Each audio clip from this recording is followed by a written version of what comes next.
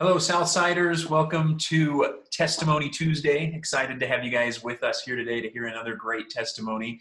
And it is going to be a great one because this is my friend JD Lopez, your friend and mine, that we're going to be interviewing and hearing his testimony today. JD, how long have you been at Southside?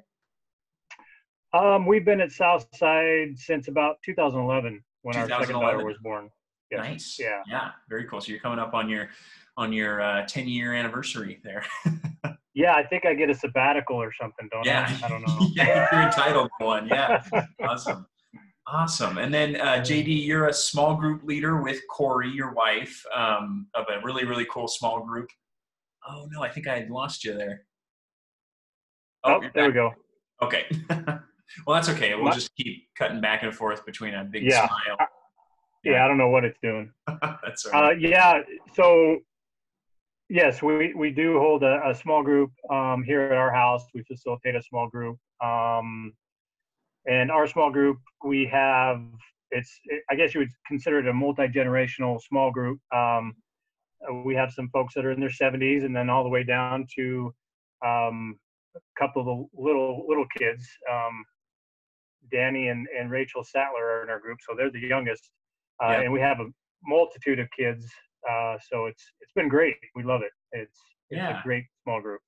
That's awesome. That's awesome.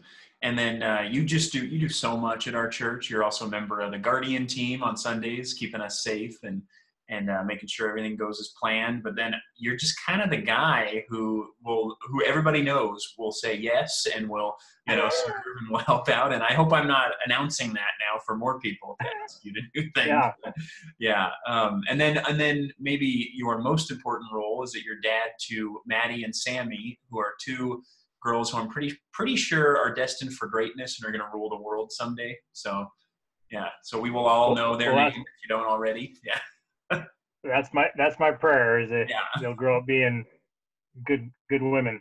yeah. Well, that too. Yeah, Yeah. Yeah. awesome. And then one thing I love about you, JD, is just you are a guy where your faith is truly the absolute center of your life, and you're not afraid to say so. To people who agree and who don't. And so I think that you have a really cool passion for God, and may your tribe increase in that sense. May there be more and Yeah. more like you. Yeah, absolutely. All right, Well, JD, why don't you start in then and just tell us how you became a Christian? well, back in the I guess it would be late '80s. I think it was '88. Is when I first, I guess you would say, had a come to Jesus moment. Mm. um, but it was kind of interesting because it was in a time in my life when I was younger. I was at a church camp outside of Sun Valley, Idaho, a place called Cathedral Pines. And I recall that the pastor that night had told kind of a story of hell, what hell would be like, if we could imagine what hell would be like. And I was legitimately scared. So I remember that night I had talked to my cabin leader, and I just said, I don't want to go to hell. So, Mm. and so I was kind of scared. And I remember that next morning after I accepted Christ, that it felt like a weight was lifted off me, and I'll never forget that. But um, I that was that kind of the first, I guess you would say, come to Jesus moment, and it was more out of fear. And then I thought I needed to follow this certain law, and then Mm. I thought I would never live up to that law, and so I kind of started living like, like Pastor Dave says during a sermon once in a while, living like hell the rest of the time. and Yeah. and then it was about '92 that I kind of came back and I rededicated my life. But honestly, it wasn't until we moved to Spokane that I really started realizing I needed an actual relationship with Christ. Mm. And I was so bound by this law that I thought I was gonna never live up to. Mm. And then I realized, through through living in Spokane, and I mean it was before Spokane too, but it was that time when I got really involved with the church, really involved in small groups, that I realized that God was seeking me out and really wanted a relationship with me, and not to worry about all these little laws. So yeah, that's kind of it was kind of a progression. It wasn't. I didn't have this huge moment like some people's testimonies have. It was. I always kind of think it was kind of, I don't want to say boring, but in a way, I was the church kid that was just always in church, and uh, but I was a hypocrite and lived like um, hell, and then went on Sunday. I'd sit there and ask for forgiveness, and then by Tuesday I'd be living like hell again. So Wow. Yeah. It's really interesting. Like, so what you're saying is that you had the reason you first, made a decision was this fear of hell. And then it's that very same feeling like you got to live a certain way and you have to do this and that becomes a crushing force that then just makes you say, well, whatever, I'm just going to live the way I want and continue to say the right things and be at church and do those things. But I'm just going to live my life, because it's too much. It's too heavy. It's kind of a crushing burden. That's really interesting. Yeah. yeah, So why, so it's kind of an interesting question, but it's a little bit of a curveball. Didn't send you this one, okay, but so it strikes me as interesting that like you were motivated by fear to come to God in the first place, fear of hell. But then ultimately that fear, that first decision kind of led, like we just said, more to, I have to follow the rules. I have to do this and that. How in Jesus do you find now, or did you find eventually, right, the sort of solution to that fear in a way that wasn't, if you're afraid, then do this and do that and be this kind of person, and is more so if you're afraid, if you're afraid of this or that, instead turn to Jesus. How does he become kind of the solution for a fear of condemnation or hell? well, I guess I got to the point where I realized that he was a solution, that he was seeking me out the entire time, Mm-hmm. through all that emotional up and down, through my life of living the law and not doing this, not doing that. And I know he was seeking me out the entire time, because I wouldn't be here today if he, honestly, I don't think I'd be here today if he wasn't seeking me out. Mm-hmm. And I finally came to that realization that I needed somebody that I could always trust, and somebody that I could always turn to, and somebody that would always be there, and somebody that I could talk to and give everything to. And I mean, I had a lot of rage issues, anger issues, all sorts of things through my emotional ups and downs of how to act like a Christian, how to be a Christian, Yeah. through my past life. And I guess it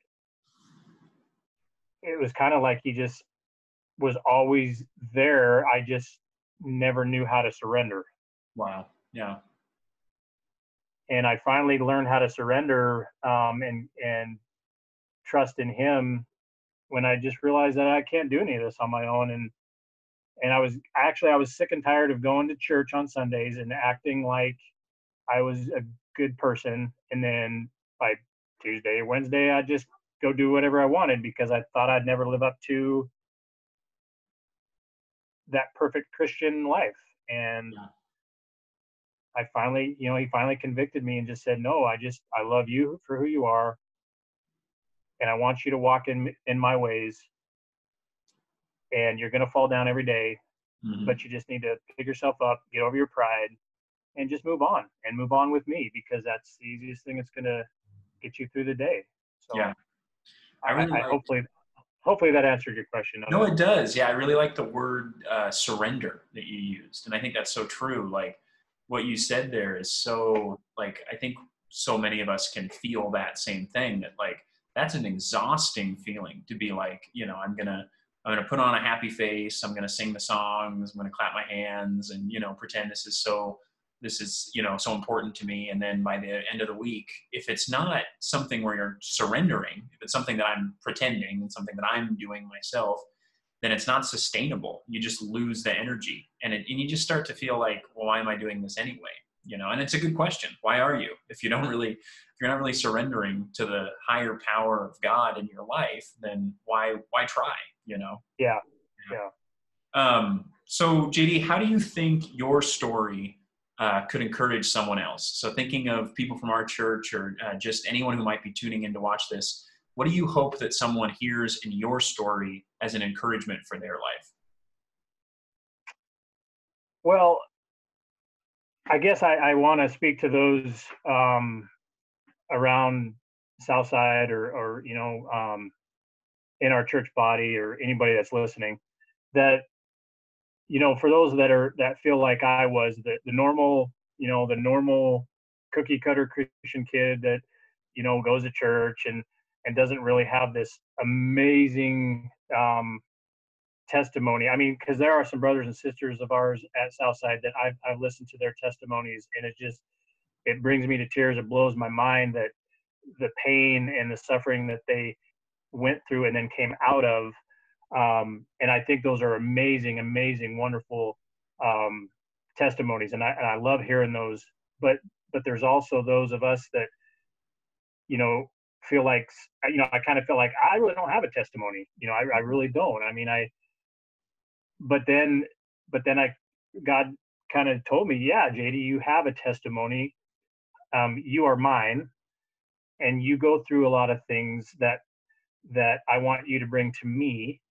And just because you didn't have this catastrophic life, or I mean, I went through all the normal stuff, all the partying and the hanging out and all that kind of crazy country boy stuff that we did in the small towns, and I mean, I've done that kind of stuff.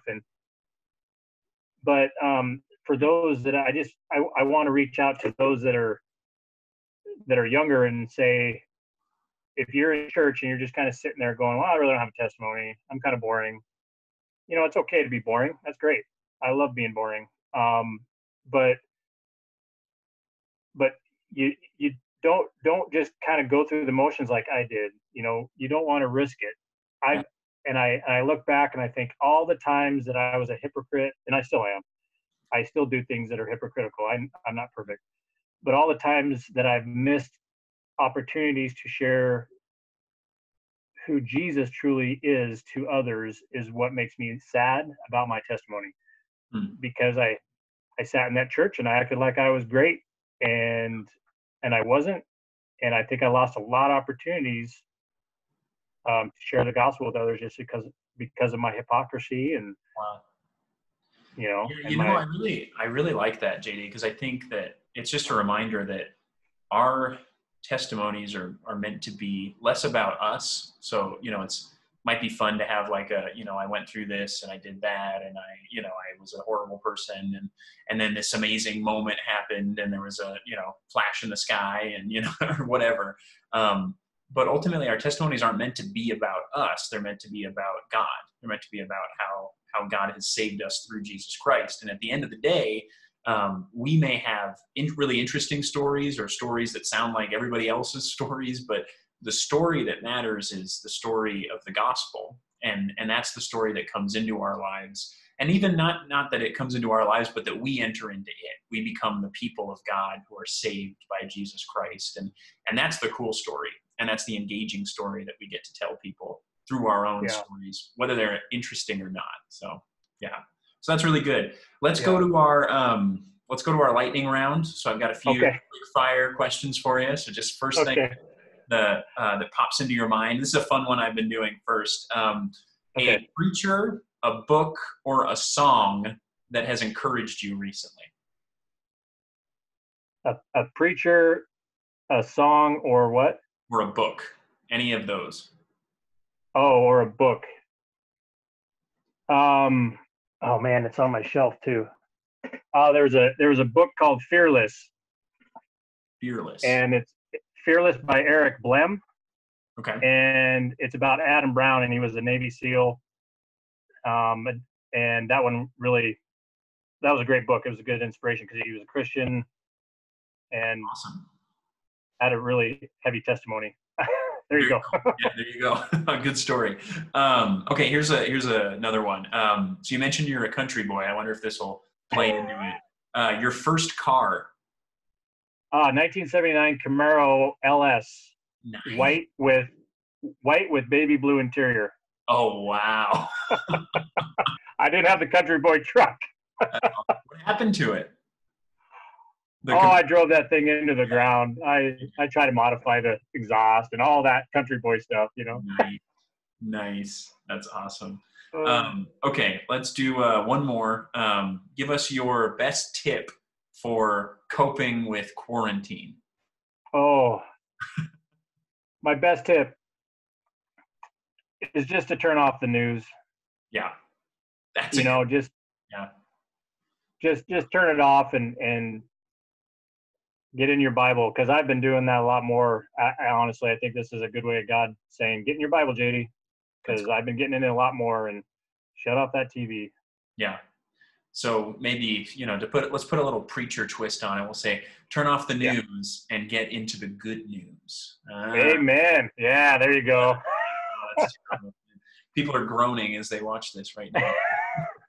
Well, JD, thanks for doing this, man. I think this is going to be an awesome testimony and an encouragement for a lot of people in our church. And thank you, Southside, for tuning in to Testimony Tuesday. Hope you enjoyed hearing how God has worked in JD's life, and we're looking forward to hearing how God has worked in so many of your lives over the next few weeks.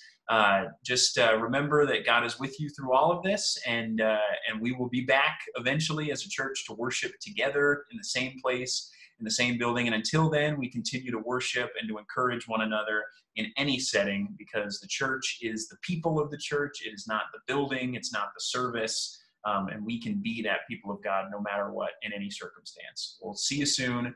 This is Collin and JD signing off. Thanks again.